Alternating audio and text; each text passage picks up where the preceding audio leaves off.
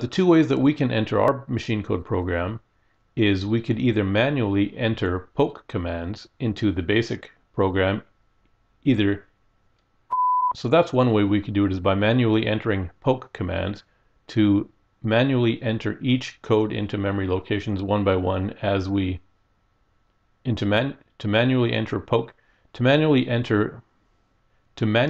the codes for each Hey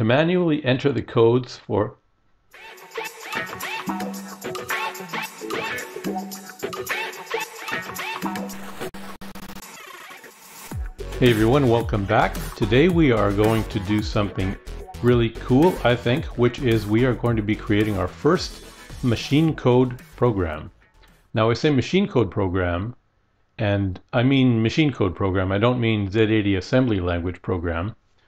And some of you might be perhaps confused as to the difference between Z80 Assembly Language and Z80 Machine Code. The difference is quite easy to understand. Machine code is the numbers that the computer uses to execute a program. So all programs that are run by a computer need to be broken down or converted into numbers that the machine understands in order to run them. That's what the computer understands, and that's what the computer will execute. Now, if you're entering a program in Z80 Assembly Language, it gets converted into machine code, as we're going to see when we actually start using our Z80 Assembler program. And when we do that, we're going to be entering programs using Z80 Mnemonics that we mentioned in a previous video, which are basically just sort of pseudo-English words that represent machine code instructions, which makes it easier for humans to understand and to read and to remember. But the computer doesn't understand Z80 Assembly Language, it only understands machine code. So a Z80 Assembly Language program needs to first be converted or assembled into machine code before the computer can run it. But I thought it would be kind of interesting and cool to first off create a program using pure machine code. So in order to create a program in machine code, what we're going to do is we're going to have to know the codes for each of the commands that we're entering. And that's how they used to do it back, in the early days of programming, before they had assembler programs to help them. They would have to look up the codes and find out what machine code numbers to enter into their program. So that's exactly what we're going to do. We're going to start from the ground up like we do with everything else on this channel. We're going to take it slowly, one step at a time, to make sure we get a good foundation and really understand what we're doing, because I'm learning along with you guys. So I want to learn in a way that's going to help me to remember everything that I'm doing. And for me, that means starting slowly, step by step. So we're going to start by entering a machine code program without using assembly language, which means we're going to have to manually look up the codes for each command that we enter into our program, which is fine. We can do that. And especially at this stage, we're going to be making very short, simple programs, right? So it's not going to be too much of a challenge for us. But the question becomes, how do we actually get this machine code program into the computer? If we were using BASIC, for example, we could just turn on the computer or the emulator and start typing away in BASIC, and we could create a BASIC program, and it's already in the computer. All we have to do is save it. If we're using a Z80 assembler to create an assembly language program, then similarly we would just type in an assembly language program and save that program, or save the code that that program generates, and we're good to go, right? But how do we get a pure machine code program into our computer? We need to find a way to enter those numbers, those codes, into the computer memory. There are two ways to do that I'm aware of. You can do it either by using a basic program, or you can do it by manually entering them one by one using poke commands, either on a real computer or in an emulator, which I'll be using. But if you have a real hardware that you want to use to do this as well, you could do that. The poke command in BASIC is a command that lets you write a value directly into a memory location. And we covered memory and memory locations and memory addressing and data bits and address buses in a previous video as well. So if this is confusing to you, feel free to go back and check out that video. But an easier way for us to do that is to create a short BASIC program that will enter the codes for us. And this is going to be a very simple BASIC program. If you're familiar with BASIC, this won't be much of a challenge. Really, all we have to do is get the values stored into memory locations somehow. So we can create a short basic program to allow us to do that, and that will be our loader program. And so that's what we'll do first. And if you're ready to create your first machine code program, then you can follow along with me, and let's get started.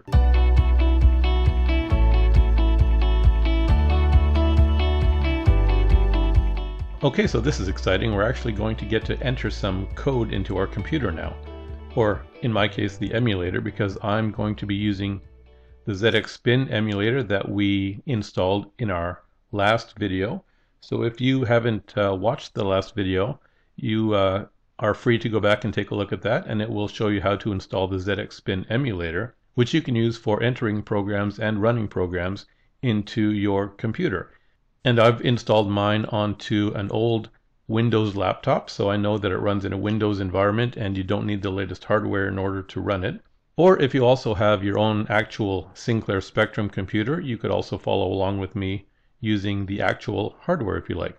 So the first thing before we get started entering our machine code program is I think we should discuss a little bit about BASIC. Now, why do we need to learn about BASIC if we're going to be entering a pure machine code program? Well, as I mentioned before, the computer only understands machine code when it's actually running a program. So no matter what type of program it tries to run, whether it's a BASIC program or an assembly language program or any other programming language, the computer only can understand machine code. So that means, for example, in the case of a BASIC program, it would need to be interpreted into machine code as it runs, which the computer does automatically.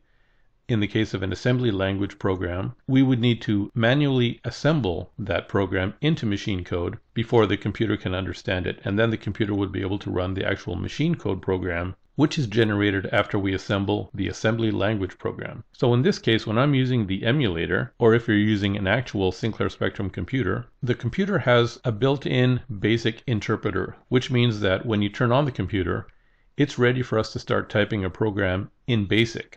It doesn't have a built-in assembler. That would be something that you would need to install separately. And although our ZX Spin package that we installed last time does contain a Z80 assembler, we're not going to be using the assembler for this exercise because we want to learn about pure machine code. So we're going to be using the computer or emulator just the way it is, as if we first turned it on without installing any sort of assembler. Now what we need to do is somehow get our machine code program into memory, because when we run a machine code program, the way we run it is by executing it directly from the memory within the computer. And in order to get that program into the computer's memory, we have to use BASIC in order to do that.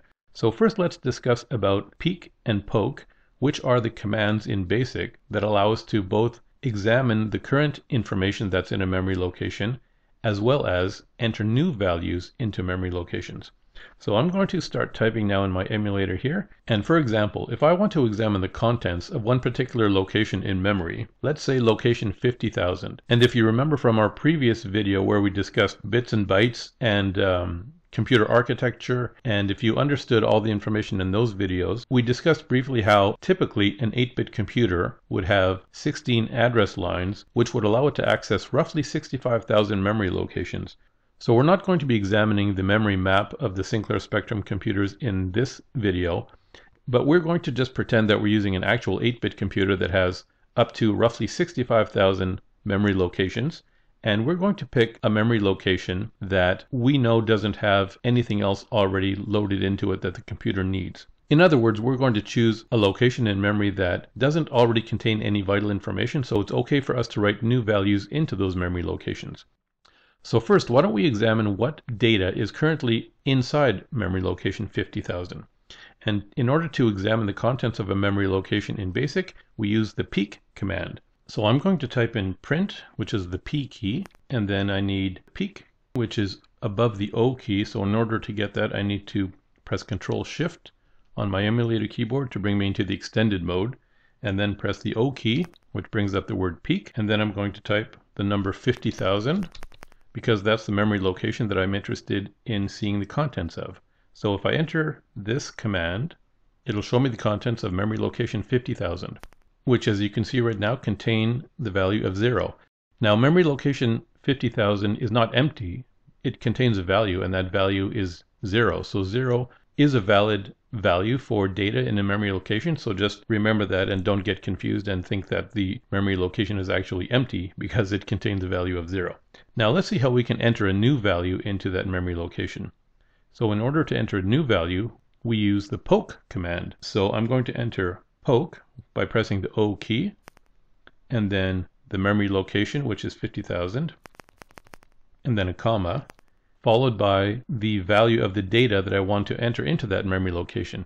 Now, if you remember from our previous video where we discussed about 8-bit computer architecture, we know that each memory location can store a decimal value ranging from 0 to 255, because each memory location can store 1 byte of data. And 1 byte, as we now know, contains 8 bits, which have a value ranging from decimal 0 through decimal 255. Let's say I try to poke a memory location, for example, with a value outside of that range. Let's say I try to poke 50,000 with a data value of 256, which is higher than the maximum value of 1 byte. This should give me an error, so let's see what happens. Yep, an integer out of range error message comes up, which confirms that a memory location can only contain a maximum value of 255, which is the highest value in decimal that a single byte can contain. So let's try that again. I'm going to press O here and get my poke command back on the screen, and then I'll enter my memory location again of 50,000, comma, and then let's put in a value of 255, which we know should work because that's the maximum value that a single byte can contain. And now if I press enter, we don't see anything happening on the screen other than the confirmation message of OK at the bottom there, which means it accepted our command, and memory location 50,000 should now contain a value of 255. So let's confirm that by taking a look at the contents of memory location 50,000, doing the same thing we did originally by entering print peak 50,000. And there we have our value of 255 that we just entered. So now we understand that the peek command allows us to examine the contents of a memory location, and the poke command allows us to modify the contents of a memory location by entering a new value into that location. Now, although this is a video where we're going to be looking at entering machine code programs, we're going to need to know a bit of BASIC in order to do that. And although I'm sure many of you, if not perhaps all of you, might already be familiar with BASIC, I'm just going to go through it for those of you who may not be familiar with it, and just so we don't miss anything. So here we actually don't have any program saved in memory in our computer. If I press the K key, which brings up the list keyword, and I press enter, nothing shows up. It's just the previous display that is still on the screen because I have no program listing in memory at the moment because I didn't enter any line numbers when I entered those commands. So if I press the V key, which brings up the CLS keyword, which is short for clear screen, then I'll press enter to clear the screen. If I press list again, I can see that there's no program listing. So now instead of having to type those commands over and over again manually, let's make our life a little easier by entering some line numbers and actually creating a basic program that we can modify and use it as we like.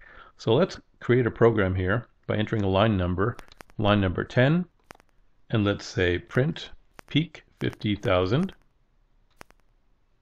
And that's exactly what we entered before without the line number, so we know what that does. That's going to print the contents of memory location 50,000. And if we want to try that, we could run this program right now and see what happens. So let's press the R key for run and enter. And 255 that we entered previously is still in memory location 50,000.